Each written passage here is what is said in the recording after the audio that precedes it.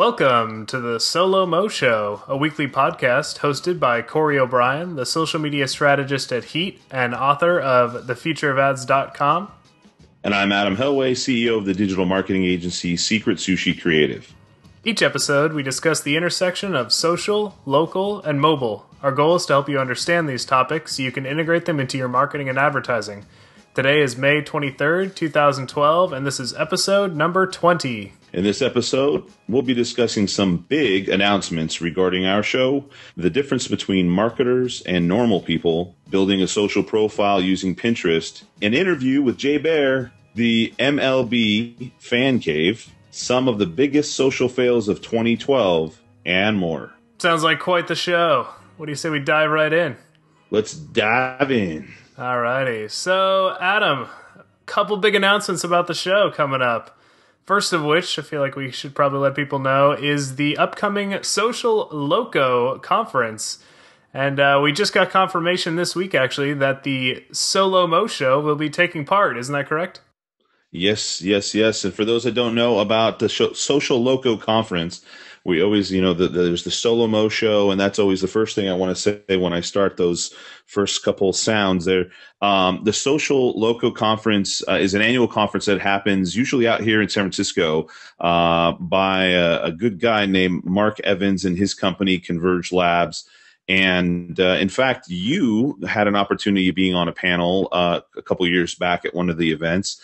And then I kind of said, I want to do that. I want to do that as well. And so I was on stage the next year on a panel as well. But to describe a little bit about the event, as the name kind of infers, the Social-Loco conference talks about the convergence of social and local marketing and advertising, location-based stuff, everything from the crowd there is usually a great mix of brands and agencies, platform developers, and even there's usually a nice subsection of venture capitalists and folks who are investing into that space in a bunch of different capacities.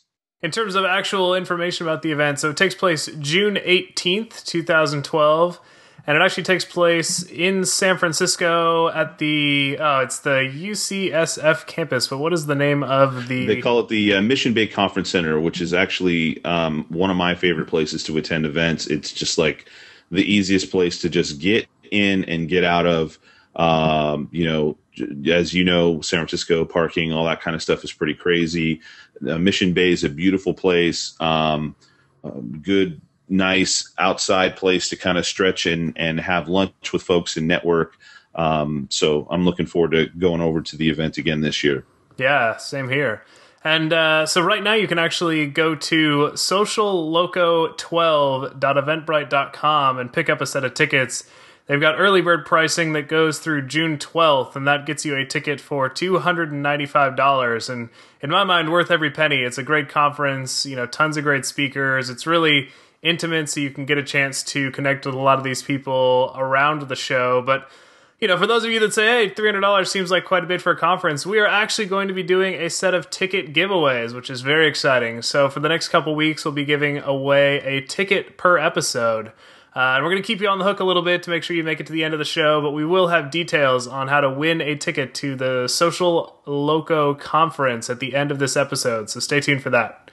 And also, just to check out who is speaking at the event, go to socialloco.net. They've got everybody who's been confirmed so far up there. They've got an agenda to give you an idea of what some of the topics are they're going to talk about. They've got folks from Facebook, from Waze, if you're familiar with the mobile traffic, social traffic application Waze, folks from Foursquare, Wildfire Interactive, and a whole host of others. So again, we'll cover this a little bit more throughout the next couple of weeks leading up to the event. And at the end of today's episode, we will be giving away, or at least telling you how to contribute, to participate in winning a ticket to the event. Definitely. And moving on to our next bit of exciting news is a Solo-Mo show integration into Social Media Explorer. And Adam, since this is a site that you've written for before, why don't you tell the listeners a little bit about what we've got going on there? Sure. So as I've talked about before, and we've interviewed and had Jason Falls here on the show in the past. I am one of the contributing writers. I've been writing over there on Social Media Explorer for probably about 2 years now, and those who aren't familiar with socialmediaexplorer.com, initially started by Jason Falls and has grown to be a network of some very smart people, all publishing some great content daily about social media and digital marketing, and is one of almost always around the year is just always considered a top 20 ad age marketing and advertising blog. It's just a great resource out there. At any rate, Jason has allowed us the opportunity to syndicate the show on Saturdays. So we have a show every single week, of course. And currently we're doing our distribution or syndication of our show in a number of different social networks, and including on solomoshow.com. But now we are going to every single Saturday early in the day have the week's episode posted up on there for everybody. So that's going to widely increase the audience there listening, the folks that can participate in the discussions, the potential folks to win this ticket for the first time, because this week will actually be the very first episode. This one here that you're listening to, number 20, will be the one that ends up getting posted first on Social Media Explorer this coming Saturday. Which means that if you're coming here from Social Media Explorer, we want to welcome you to the show, and hopefully you enjoy what we've got for you this week. A lot of exciting topics coming up. So very cool to see you here, and we hope to provide a lot of great content moving forward as well. And now we've got kind of a third announcement. This one takes a back seat in a way, and but it's something that we'll be doing also on an ongoing basis here. Tell us, I know you went through a lot of headache and pain, Corey. Last week, I think, was the first time that I heard patience just starting to kind of slowly leak out of your soul and away from you in trying to deal with the Google Hangouts on air broadcasting of our show. We've actually made the choice, or we're taking the opportunity to switch our live broadcasting. Before, we were actually using a system where it was recording on my computer, and then my computer was actually live broadcasting out. So everyone that dialed in was connecting directly to my own computer, which sucked up bandwidth and was not the ideal way to do it, but it was kind of the only way that we had. And so when Google Plus Hangouts on Air became available, we jumped on the opportunity. We were like, all right, we got to do this. It's going to be awesome. We can do video. We can make things live. We can have unlimited viewers tuning in. It's, going to be this huge opportunity. And so last week we got everything fired up, and I was like, all right, it shouldn't be that difficult. It's just changing from, we were using Skype previously, from Skype over to Google Plus Hangouts. That process should go pretty smoothly. And as with most things, when you're first doing it, it ends up being a lot more difficult than you expect. And so we spent a good hour and a half last week trying settings, and sometimes it would record Adam, sometimes it would record me. It refused to record both of us at the same time. It was just this crazy setup. But we actually found a way of making it work. And if you are out there and looking to do something similar to what we're doing here, we actually went and took the steps that we're taking to record a Google Hangout, and we shared those on our blog. So you can actually go to solomoshow.com, and you'll find a post called Record a Google Plus Hangout with GarageBand, and it walks you through all the steps that we take to get this show on the air. And so if you've got a reason to publicize your own Hangouts, this is a great way to do it. And I want to give a quick shout out to a podcast called Flee the Scene. It's a podcast that's been around for a little ways, and they actually were the ones that put all the steps together and put a guide out there. And so I looked at this guide and was able to solve a lot of the problems that we were having. And so big thanks to them for being the first ones to share that information. And, we're then kind of repurposing that and resharing it for our audience as well, because hopefully, it's good to pass that kind of knowledge along. But moving forward from this episode forward, we will be using Google Hangouts to broadcast, which means that you can tune in live. You can see Adam and my face as we go through each episode.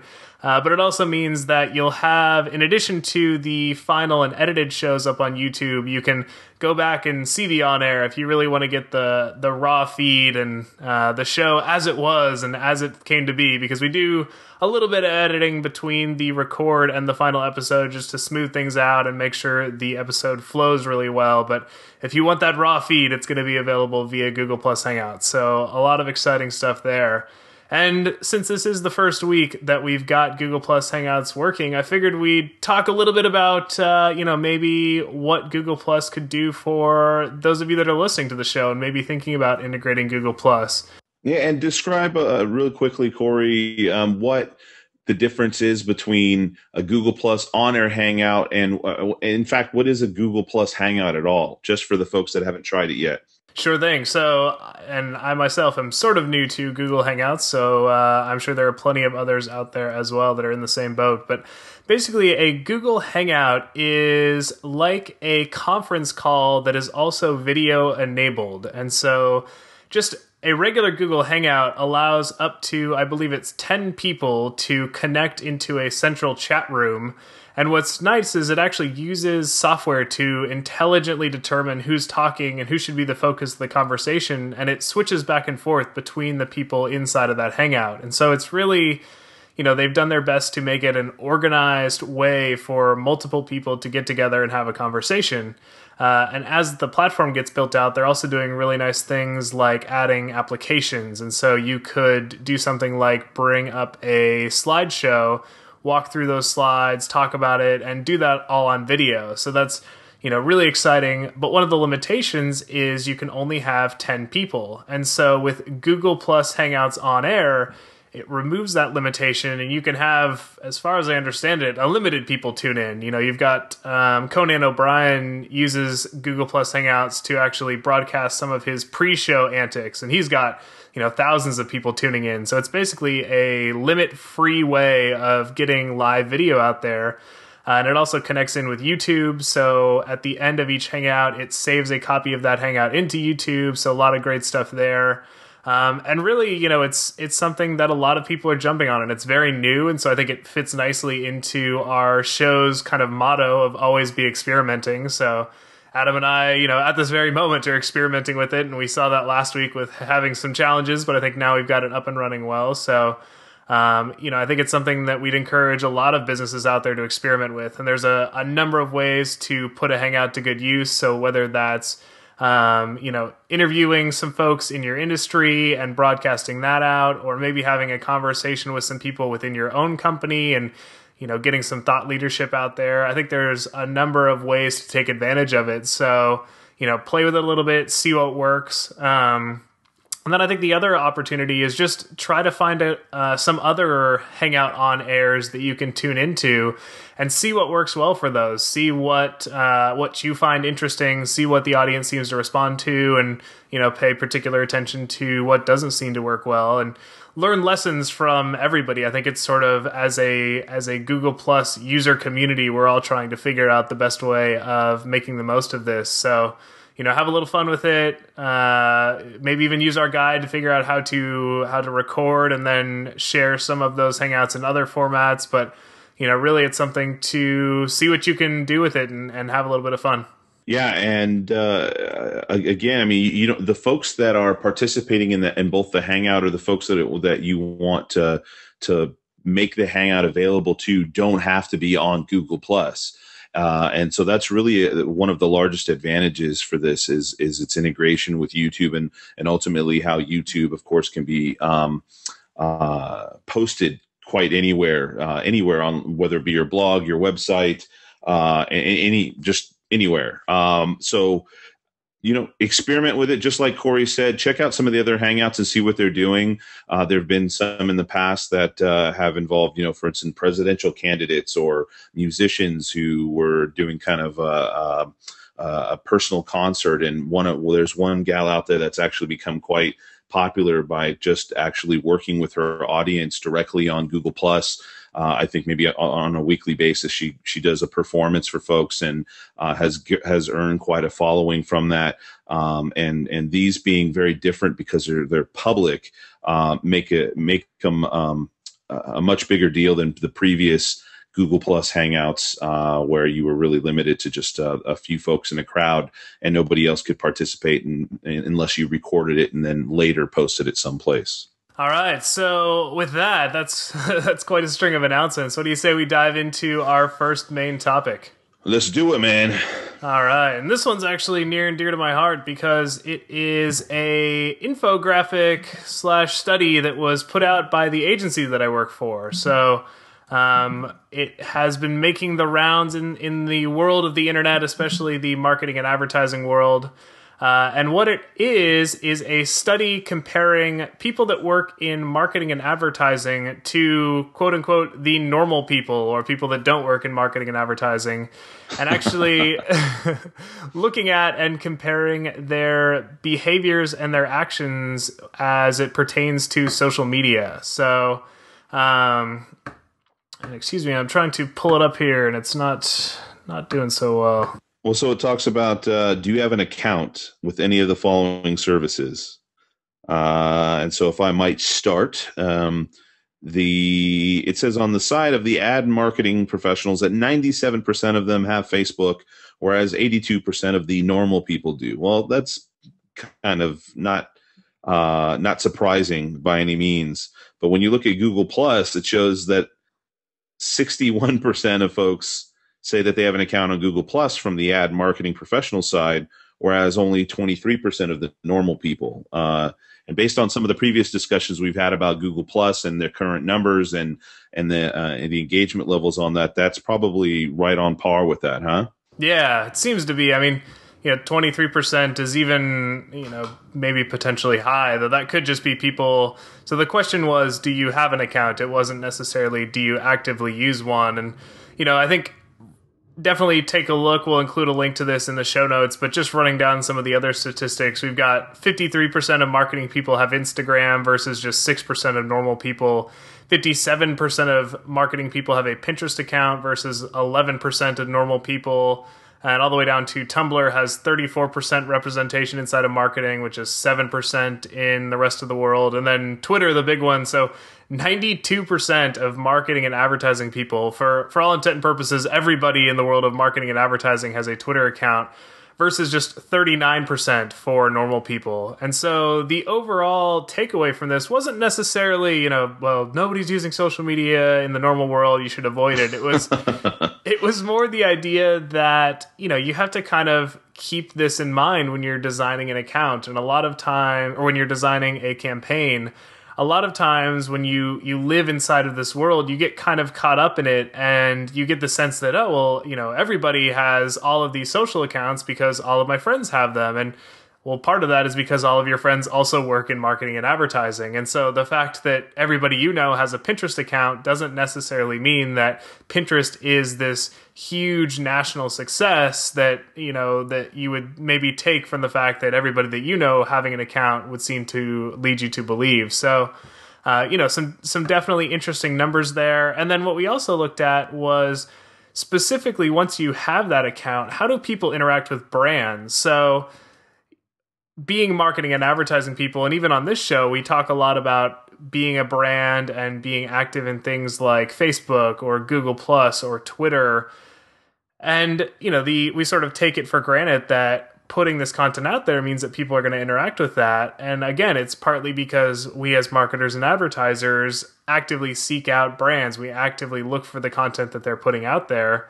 But that isn't necessarily the case for all people. And so we did a couple of different, looking at the bigger networks. So one question was, do you pay attention to brand posts on your Facebook feed? So when a brand posts something, do you actually look at it, or do you, skip by it on the way to the next set of party pictures that your friend posted? And so inside of the marketing and advertising world, 71% of people said that they pay attention to brand posts all the time. So they see something, it catches their eye, and they pay attention to it. But when you look at normal people, just 23% of people said that they pay attention to brand posts all the time. And so where us in the marketing and advertising world are sort of seeking out branded content, and we're looking and saying, what's out there? How can I keep an eye on what else everybody else is doing? How can I make the most of that? a lot of normal people are skipping right by that. And maybe at one point they did like your page, but unless you're creating really quality content that's hitting home and matching what they're looking for when they're on Facebook, a lot of times they're just going to skip right by it. And then even looking at Twitter. So 92% of marketing and advertising people indicated that they use Twitter to follow the brands they like. So again, a huge majority of people are following the brands they like. But when you look at normal people, just 33% of Twitter people are following the brands that they like on Twitter. So a third of people follow brands. Two-thirds of Twitter users are only using Twitter to interact with their friends or the people that they know online. They for all intent and purposes, ignore the brand world, and they don't pay attention. They don't care what brands are saying on Twitter. They're just there to talk with their friends and gossip a little bit online. So, again, I think the takeaway from this isn't that you should just avoid social. Nobody's doing it. No real people are actually using it. On the contrary, I think the fact that at this point 100 million people have a Twitter account and do use it to follow brands is pretty impressive. But it is just to keep things in perspective and remember that just because everyone follows brands on Twitter doesn't mean that the entire country is following brands on Twitter, and that really you have to be careful and be hyper relevant. And every message that you put out there needs to be convincing someone that, yes, they made a good decision by following your brand, and you're not just going to spam them with every offer that you can possibly think of in an attempt to, monetize this social media connection. Well, and we want to be fair, and also in saying that the subset of folks who were queried for this particular infographic you have is a limited one. Right. And so each type of industry and brand, you are going to be reaching out to a particular subset that's based on your customer base. And so they're obviously going to vary very much so. But the amount of folks that you guys talk to is basically 150 on both the professional side and the AKA normal side. Right. Yeah, that's correct. So, enough to get a pretty good idea, but we didn't go to thousands and thousands of people, so there is going to be a little bit of variance in these numbers, but tried to get a big enough sample that it would be meaningful data. Cool. Well, you guys at Heat are working on a few different things, right? Because we have just another thing here to go over that I haven't been able to play with, but I think it's a pretty awesome idea called Pin My Info. Yeah, and part of the reason why you haven't had a chance to play with it is it's basically brand new. We launched it, I believe Monday was when the official first round of press releases started going out. So, this is kind of world debut part 2 for the Pin My Info tool. So if you go to pinmyinfo.com, and we'll have a link to that in the show notes, you'll be able to check it out. And what we've done is actually created a tool for Pinterest that allows you to create an About Me page. So if you've ever used, ironically enough, About.me, which is a service that you can connect all of your social profiles together and kind of build a more robust area that just collects all of your social accounts into one place and lets people follow you in all those places. So maybe they're your follower on Instagram, but you want to allow them to connect with your videos on YouTube, or the fact that you have a great Tumblr blog and you want to make sure that your Pinterest followers are also checking out your Tumblr accounts. It's been challenging to do that before. And so what this tool does is it's a collection of really high quality icons for all of the most popular social accounts, and then each one has a pin it button underneath. And so you can find the icon that represents the social account you want to connect. You just click pin it.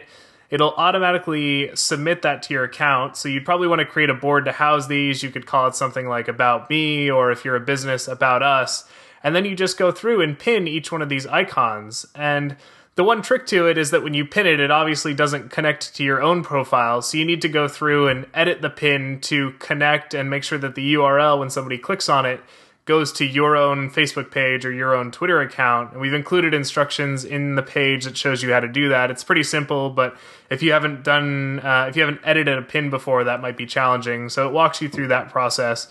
But the overall idea is that you can just build this board that'll have really great looking links to all of your social channels, and it has it all in one place. So now if you're directing people to your Pinterest page, and as a brand you're saying, hey, connect with us and follow us on Pinterest, you can then connect all of your other social accounts and say, hey, thanks for coming. Make sure to check out Google Plus or the blog that we're writing or our photos on Flickr. And you can do that all in one place and all in a really easy way. So hopefully it's a useful thing that people really get a lot of value out of. And, our agency put that together. It was sort of a learning game. It taught us a lot about how the pin it buttons work and how to integrate the site to make it look well in the Pinterest community. But I'm excited about it. So I hope people get a chance to check this thing out. And, I would love feedback on it. So if you have any suggestions or any questions about it, feel free to get in touch and let me know. And we could definitely incorporate that. It is a work in progress and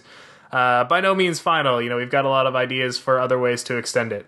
How long did it take you guys to work on? It was an off and on project, so it did take us a couple weeks, but it was sort of a spare time passion project type thing. And as with any passion project, there's always the paying client work that comes first, and so it ends up getting the bottom of the priority list. But a couple weeks of some extra hours, and we were able to put this together. So I don't know all told in terms of hours, but I think from beginning to end, it was probably under a month that we went from the idea to the final live site.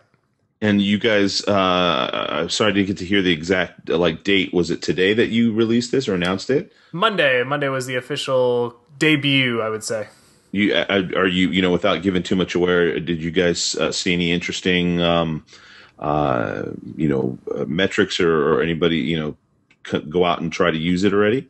So Monday was when the press release went out, and so we're actually still in talks with a lot of different writers to share this tool with their audience. So like I said, this is again sort of a debut for the tool. It hasn't really gone out there yet. But we do, we're looking for things like which network is most popular, and we're going to be doing a little bit of optimizing based on that. So if we do have interesting data or insights that comes out of that, I'll definitely be sure to share that on future episodes. Cool. I mean, I think it's an interesting way. We've covered a lot of different, almost what I would consider hacks that people have done on Pinterest in order to tell the story about who they are, or try to get a job at Pinterest, or show off some of their work and things like that. But this is a pretty cool way for everybody to kind of jump in and create a little board about themselves.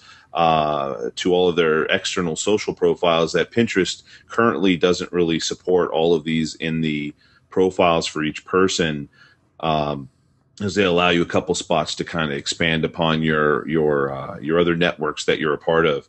So this is pretty interesting. I'm gonna try it out, and worst case scenario, nobody goes to that board and connects with you. But it'd be I think you're likely to find it drive, especially for some brands that are more popular, you're likely to find it as a cool addition to get people connected to your social networks, and not just necessarily your products and services that you're linking to with your pins. Adam, I heard you had a chance to attend the Marketo Summit. Is that the right name for that? Did I get that right? Yeah. Marketo, they had a user summit today, and actually the last couple of days. It's yesterday, today, and then tomorrow as well. I went and attended today. They were nice enough to invite me out there, and Marketo's product, it's been around for about 5 years, and it's predominantly thought of as a marketing automation platform. Mm-hmm. They kind of, the way that they, there was a really good crowd out there today. It was over at the Hilton in San Francisco, and they packed that place. It's very interesting because it kind of reminds me of a young Salesforce, in the sense that they've got kind of a wide variety of offerings and things that you could use in part or in whole. They're building somewhat of a platform. But the kind of most notable thing was, previously, as they were calling it, this marketing automation tool. Today, the CEO, Phil Fernandez is his name, unveiled that he was going to start calling the company a social marketing social marketing automation platform. So rather than a sales or marketing automation platform, it's just by itself. He really hit it home that they're going to be leveraging social and social media in a big way. Announced a couple new features, social boost and social promotion. And people seem to be very passionate about it. And there was a lot of underlying sessions and themes and discussions going on around social media specifically and how it was fitting into the broader scope of sales and marketing. While I was there at lunchtime, there was a great presentation by Baer from Convince and Convert.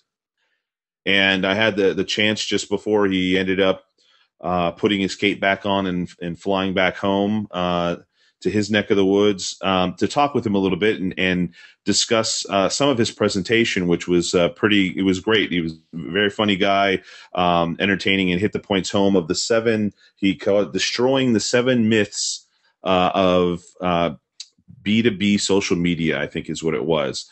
And so we have the interview recorded. We're not going to be able to play it on the live stream, but we will put it into the podcast and let you guys listen to that short interview with Baer from Convince and Convert. So I'm here talking with Baer of Convince and Convert and the author of The Now Revolution. How you doing, Jay? I am doing fantastic, thank you. And I got to bump into him here. He spoke during lunch at the Marketo User Summit in San Francisco, and what you were doing here was you were destroying the 7 myths of B2B social media, right? That's what they tell me. And I think you successfully just kind of obliterated them during our lunchtime. I wanted to just kind of ask you real quickly here before you head out about a couple of the points that you discussed. One is that you said, if nobody tweets about us, we don't need it. That is one of the things that you might commonly hear from C-level folks in management and so on. How do you bust that myth? A lot of times companies, before they get active in social, they do searches and they say, oh, well, what's the existing chatter about us in social media? And for a lot of companies, there isn't a lot of existing social chatter, either because they're not present in social or they're just not the kind of company that either has a ton of customers or a really passion-worthy set of products or services. But that doesn't mean you just get a free pass on social. What it means is that you have to give people something to talk about. It's really just a continuum. So the more people are talking about you today, the less you need to make content because those conversations are ongoing. The less people are talking about you today, the more you have to create content and conversational opportunities to draw people out. So it's just how much content you make versus how many conversations you respond to. That's all it is. So it's not that people aren't talking about you because your customers aren't existent there. It's that they haven't been yet given something to talk about that may be related to your product or service or brand. Right, yeah. Right? I mean, your customers are on social. I don't think there's any question about that. It's one of the myths that we talked about. But your customers are using social. They're just not using social to talk about you. And whose fault is that? Theirs or yours? It's yours. Well, and then the other thing I wanted to get a little insight here for our listeners is you talked about the, I think, most overvalued metric that people measure right now due to the popularity of Facebook. Of course, the IPO kind of gives us a little bit more of a chatter about it. You talk about the Facebook like as kind of the most overvalued metric. Why would you say that? Well, a couple of things. One, we pay attention to Facebook likes disproportionately because the number is public, right? If you went to a website and every website you went to said in the top right-hand corner how many email subscribers that website had, guess what we'd be talking about? We'd be having conferences about email subscribers. We talk about Facebook likes and we care about Facebook likes because the number is public, right? And it becomes a very public sort of competitive, like how many I have versus the other guys kind of a world, which is not necessarily healthy. But the larger issue is that Facebook likes are a trailing indicator of business success, not a leading indicator of business success. The research shows from DDB that 84% of the people who are fans of a company Facebook page are either current or former customers of companies, which makes sense, right? We like on Facebook what we actually like in the real world. And so what that means is that the people who are interacting with your brand are primarily people who you've already convinced, right? So Facebook isn't really a customer acquisition vehicle so much as it is a customer loyalty and retention vehicle. And that's a lot different than how most people think about it. And if that's true, then the number of fans you have doesn't matter as much as what you do with them. Is can you use those Facebook audiences to drive behavior? Can you get them to click? Can you get them to tell their friends? Can you get them to download something new? Can you get them to buy an add-on product? So Facebook needs to be about behavior, not aggregation. And if you think of it that way, you'll be a lot better off. So you've got them. Now what is pretty much the scenario, right? Yeah, I mean, you can't treat customers like baseball cards, right? It's not about just collecting them. Or Pokemon, right? Yeah, right, exactly. It's about what are you going to do with them once you have them, right? It's just like email, right? Sending emails that nobody opens or clicks is a fool's errand, right? Emails about behavior, either reading the content or clicking through the content. Facebook's the exact same thing. So how can people find out more about you? I think you have a brilliant blog, and you talk about very similar themes and so on your blog all the time. You actually have a lot of resources that I've actually downloaded and checked out myself. So what's the name of your blog? Thanks. The blog is Convince and Convert, convinceandconvert.com. We have a daily email newsletter. We have a weekly podcast, all kinds of stuff for people out there, professional social media managers, content managers. Just email or just Google Jay Baer. You can find all that stuff. Perfect. I think we're getting pushed out. We're getting the bum rush here in the conference room. In the conference room. So thank you. Travel safe. Thanks.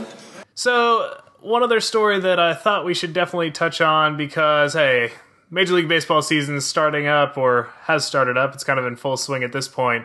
But MLB has been, of all the sports leagues, one that has really taken a lot of risks, I would say. They've gone out there and they said, look, we're going to commit to mobile. We're going to commit to social. We're going to be cutting edge. And for all intent and purposes, it seems like it's working. It seems like they have gained a new audience and they have really created a social experience around their games.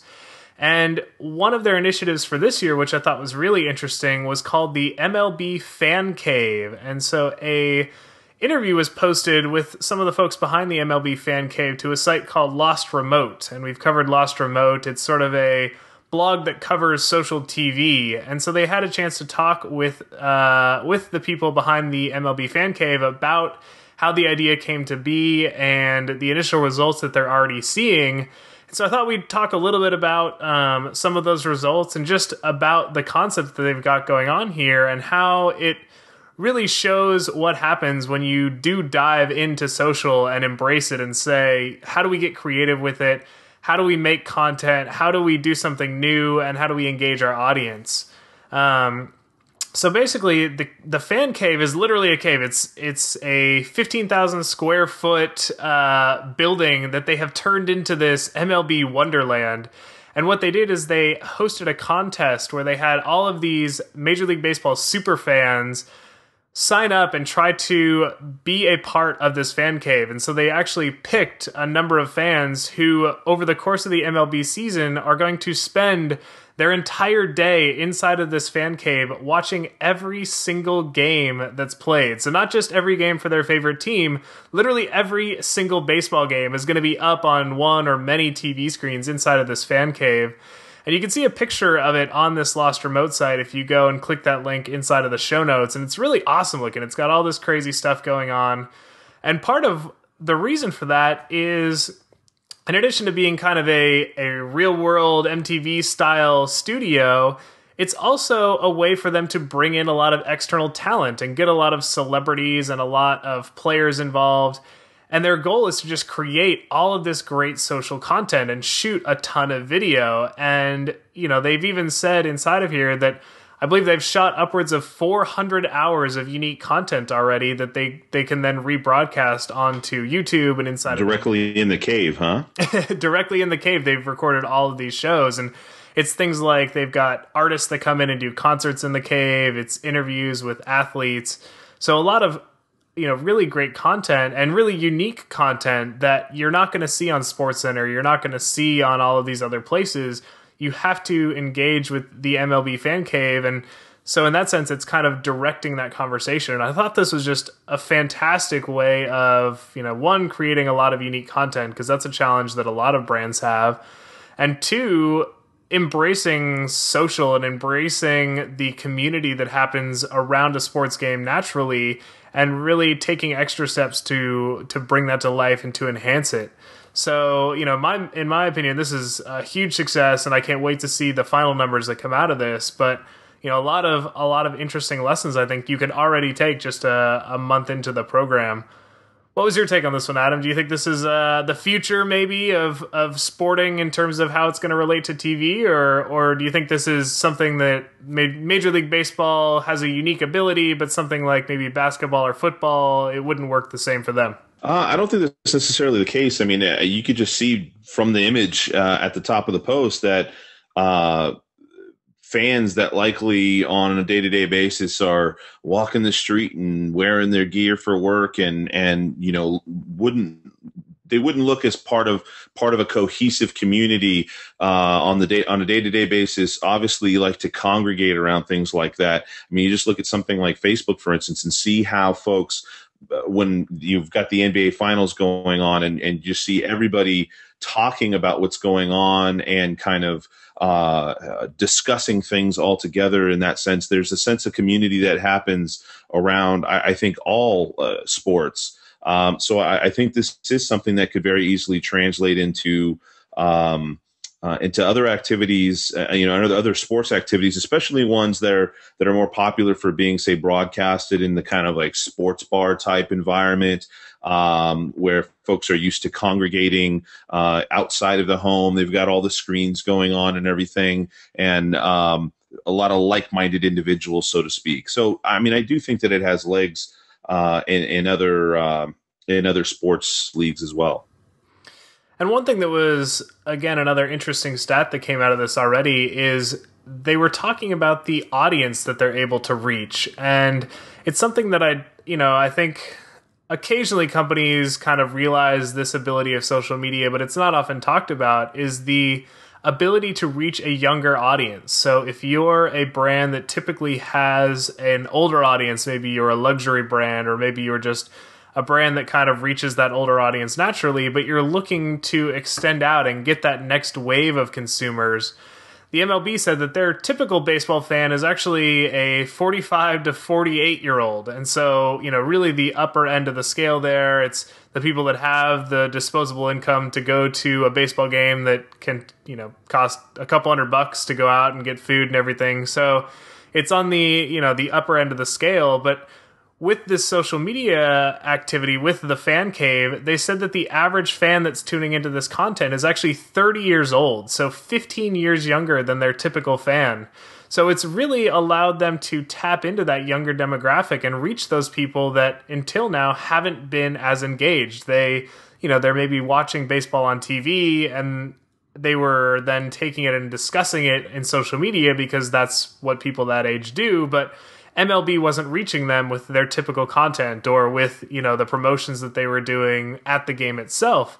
And so this is a really great way for them to cater to that younger audience. And, again, I think the way that they've set up the fan cave itself and the types of people that they have creating these videos and the types of guests they have, they've really made a conscious effort of targeting that younger demographic. And so I think social media is especially good at targeting, different types of demographics. And it's something that, I think it's been a known ability, but again, hasn't been taken advantage of. So something to keep in mind, that a lot of the targeting that social media provides allows you to shape your future customer or the customer that you want to go after, but maybe haven't reached through other medium. It reminds me of something that I saw today, and I was going to bring up on the show and kind of decided to table for another time. But we've talked about the whole second screen experience in the past and social, the social TV watching experience. And we covered Viggle. Remember the app Viggle? I'm not sure if you're using it still. I am, where the social television app where when you're watching something on TV, it listens to what you're watching, and then you score points for how early in the show you seem to be watching it, and what show you're watching, and so on. And those points you could then redeem for merchandise or discounted, tickets, $5 off of a pizza or a movie ticket or something. But I got an email from them today, and the email was for a promotion that Viggle was doing in partnership with the Today Show. Now, when you think of the Today Show, what is the demographic that you associate with the Today Show, Corey? I would say slightly older, stay-at-home moms and housewives. Okay. So, but the bottom line is it's an older demographic of folks potentially that want, to sit and listen to the topics they're discussing and check out the news of the day and those types of things, right? Yeah, that'd be correct. So the promotion was to use Vigil, and I don't remember exactly the details 100%, but to use Vigil when watching Today's Show for a chance to attend a Pitbull concert. Yeah. Hey, doesn't that feel a little? It sounds like it fits the demographic you were describing, doesn't it? I know plenty of stay-at-home moms that love Pitbull. But it was interesting because thinking of somebody who would be a Pitbull fan, being a target audience for the Today Show just didn't seem like it was in alignment there for some reason. Did that sound like that it'd take you by surprise a little bit? Yeah, that would definitely take me by surprise. Though, Pitbull, he's got that, he's shilling for like a soda company or something like that. But anyways, he's still, kind of a hip-hop-y type person that's you'd think is going to be a younger, more urban demographic.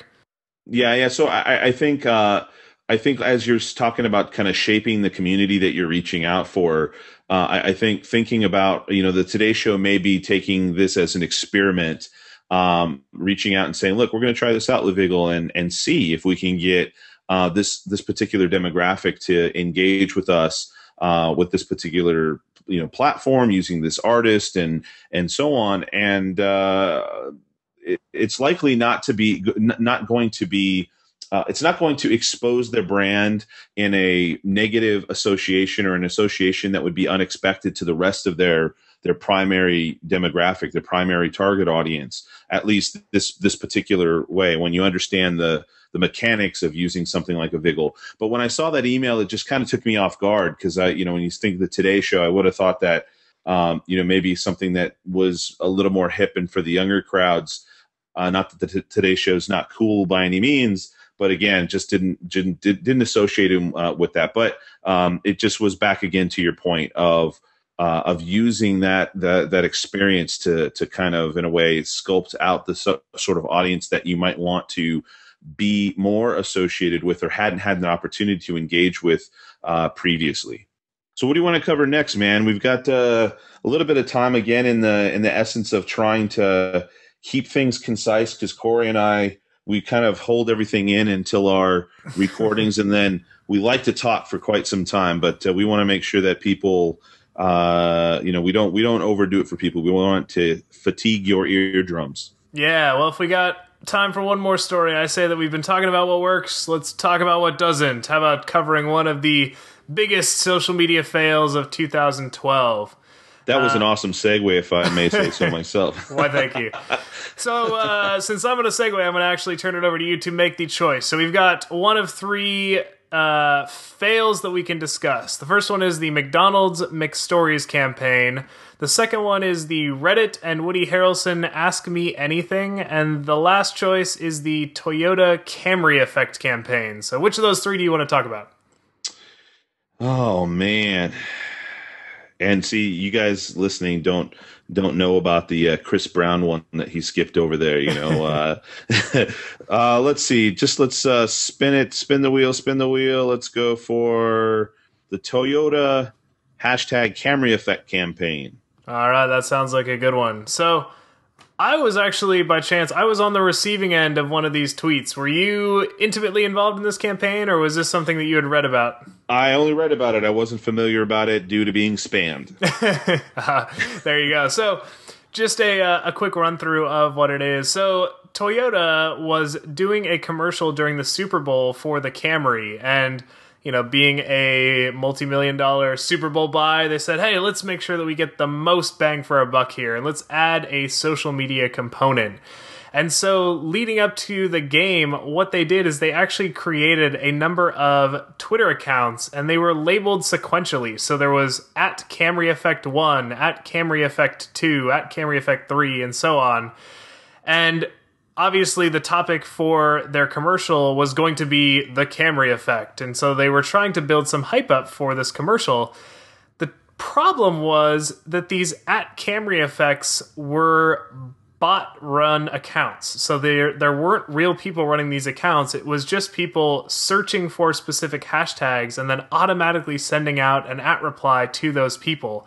So the example here, and you can see some of these if you go to the link inside of the show notes, but Camry Effect sent things like, at Oliver Speak, ready for Sunday? Make sure you're entered for your chance to win a 2012 Camry. Details here. And then it actually links to a link that is bz.lo.cr/hyp. And if you've ever found a more spammy looking URL, I would love to see it. If you've got 3 groups of 2 letters broken up by dots, a slash, and then a 3-letter follow-up, you're pretty much just spamming people. And each one of those URLs was actually unique. They gave every single at reply a unique URL so that they could then track and see which ones were getting clicked on. And my guess was not a lot of clicks happened, because basically what happened is everybody that received these reported the accounts as spam, and within, a matter of, it might have been even less than an hour, Toyota said, oh crap, we didn't think this one through, and they shut the whole thing down and they closed the account. But I was actually, I received one of these tweets from, I think I got the pleasure of talking with Camry Effect 5, and my response,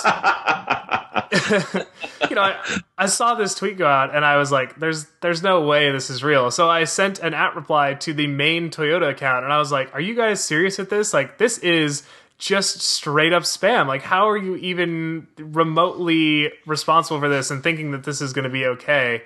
And I wasn't alone. Everybody else had that same effect. And so, I think Camry Effect 5 didn't say, I saw a really bad photo of you posted someplace. Check it out here, and then and then you click it, and actually it turns your entire desktop into a giant Camry wallpaper. It's a new type of marketing. It's hacked marketing. Well, and so I can point out 3 to 4 reasons to our listeners, why this was 3 to 4 places where this went wrong. And we'll link to this in the show note as well, where they review a bunch of it. So one, the sequentially numbered accounts immediately look like somebody's taking the Camry effect and saying, we want to create a fake account, so we're just going to sequentially add a number to it.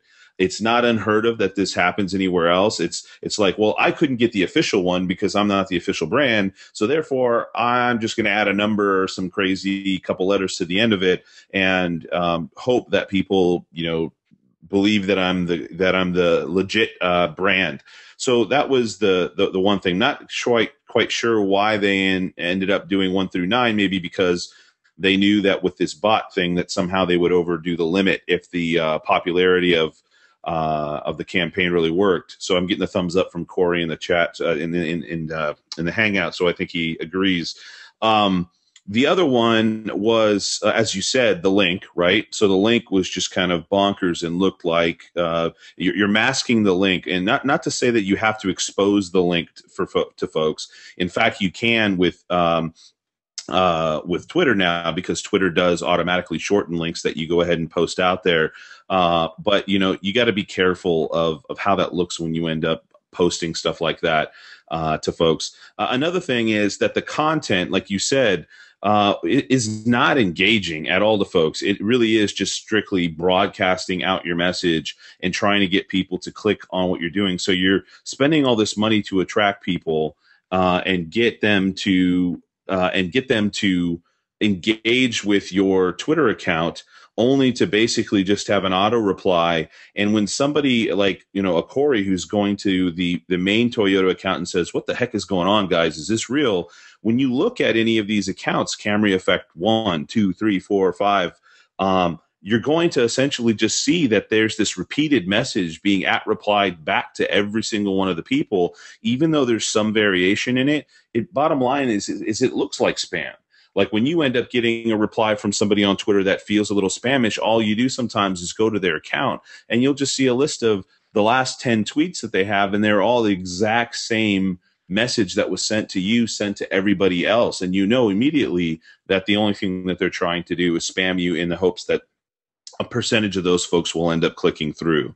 So I think even again, as Corey alluded to, beyond all those things we talked about, just even from the content perspective or from the engagement perspective, finding a way to either personalize that engagement in a fashion that was both interesting and relevant and potentially unique for each user. But even more so thinking about how to leverage an actual human element to this and engage with some of those folks that, you got people to follow you, right? That's a big deal that they took that step to follow that account. Now, how could you leverage that in a really authentic, trustworthy way, now that they've taken that step, which is it really is an accomplishment. I mean, they excuse the expression, but they screwed the pooch on this one when it came to the opportunity that they had with the amount of folks that had followed them. And they obviously, because it was a Super Bowl ad, spent a lot of money on this whole initiative and ended up actually, as the post said, that they ended up having to suspend the accounts. So it wasn't that it just kind of failed. It was that it failed so miserably that they had to cut their efforts short because of the sort of reaction that they were getting. Yep. So we might go over a couple more of these, failures for 2012. We're only 5 months in, almost 6 months in here. So I'm sure there's plenty more that'll happen. Hopefully none of our listeners are actively participants in any of those in the future here, but we'll cover a couple more and the reasons why we think that they failed, in addition to linking to the story that talked about why they felt that they failed from the author of the post, which we'll link to in our show notes. And just to be fair, if we're going to talk about how it failed, I guess we should also try to follow up with how we could have seen this succeed. So maybe one example of a similar campaign or a similar concept that wouldn't have the terrible reaction that people had to a campaign like this. So in my mind, I see this as being, a clear case where they were trying to cut corners in order to save a couple of dollars. And if you're already spending the money on a Super Bowl spot, just spend the extra couple of dollars to really blow out the hype and the lead up to that spot. So this could have been easily a tab on Facebook that said, hey, here's the 3 things you need to do for a chance to win a Camry. 1, send a tweet with this hashtag. 2, follow our Camry Effect Twitter account. And then 3, tune in on the Super Bowl and see if your name gets mentioned.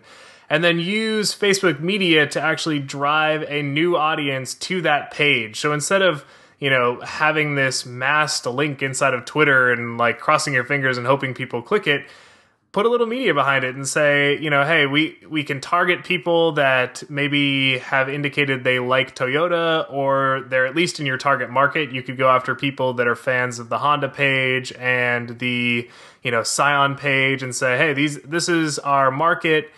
We can put together a couple of great banner ads that are going to live inside of Facebook.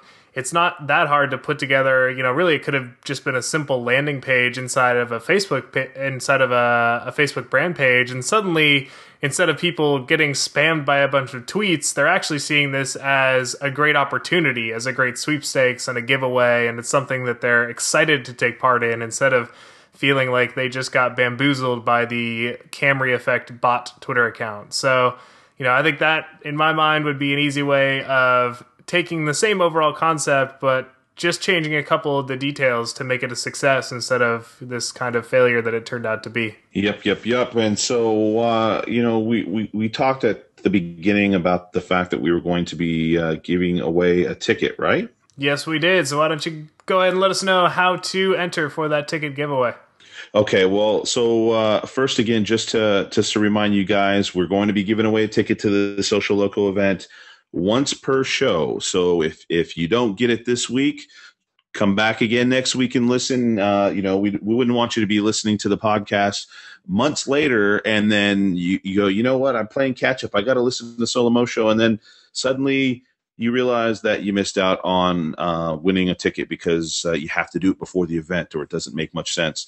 What we're going to do, and I think we'll do it differently every single week, but for this week, what we'd like you to do, if you'd like to get a ticket to the Social-Loco event, which right now is $300, and after, I'm trying to remember when it was, I think it might have been the 12th, the price goes up to $700 for the full price of the tickets. Right now, it's the early bird.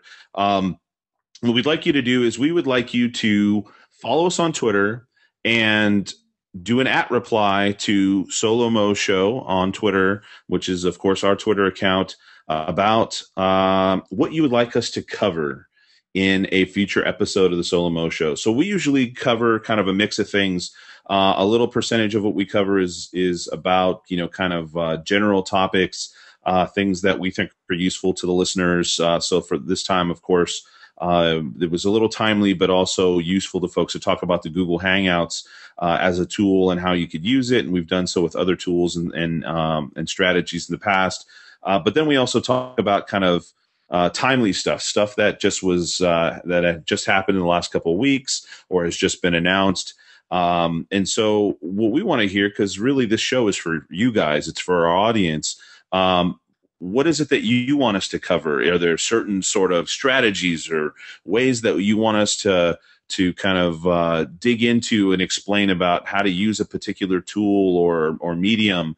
Something strictly about content marketing for an entire show. We've talked about Pinterest quite a lot, but is there something that we didn't cover or you find is interesting that you want us to cover in that sense?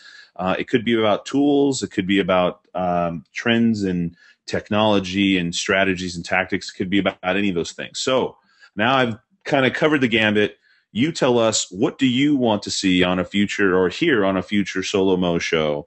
And reply us at Solo-Mo Show on Twitter. And what do you say, Corey? Each person, is it every tweet is an entry, or each person is only allowed to be entered once? I think that's probably the fairest way to do it, right? Yeah, I think, each person can enter once, and it is a San Francisco show. Keep that in mind. So we're only providing the ticket. We're not actually going to fly you out to San Francisco. The Solo-Mo show does not have nearly the budget for that, though we'd love to.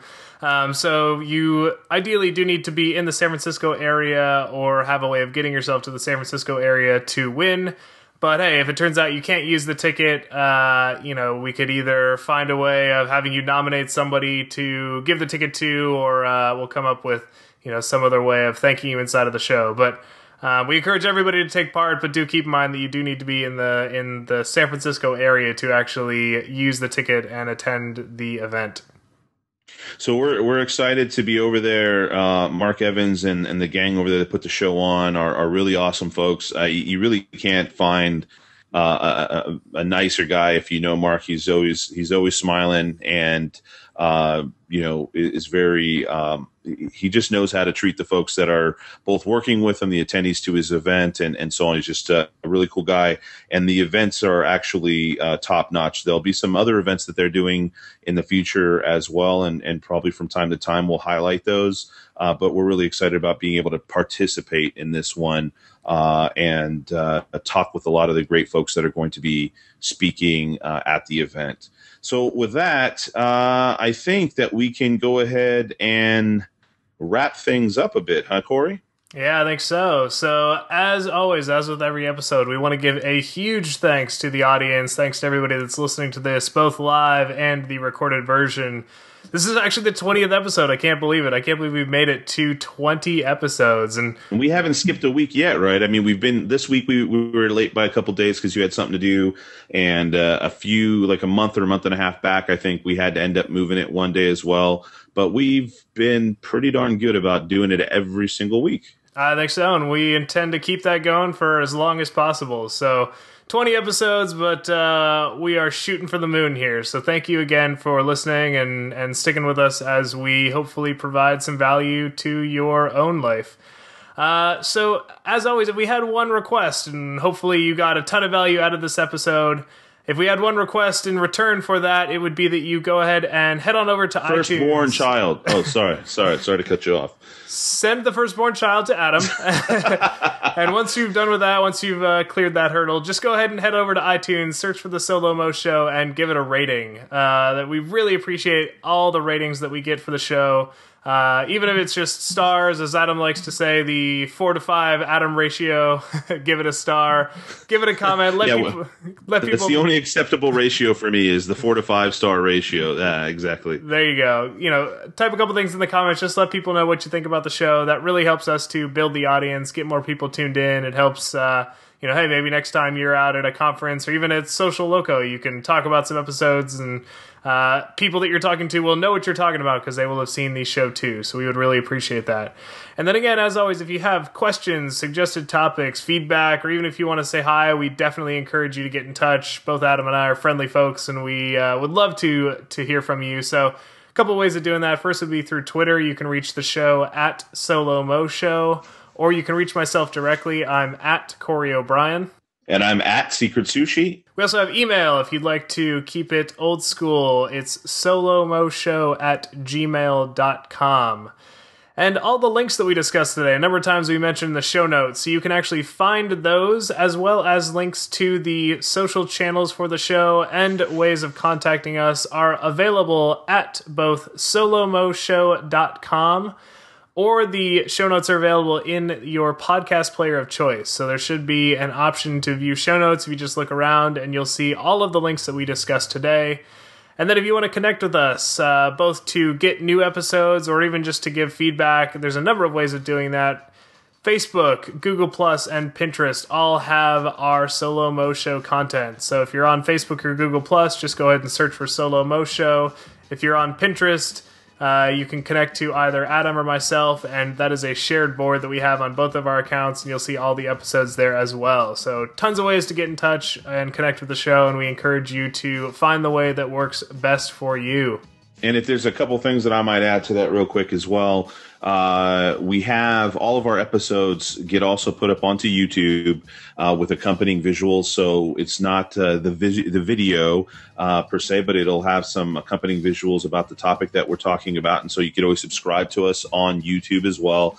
And then additionally, we've now just added over the last week a way for you to subscribe to the website, solomoshow.com.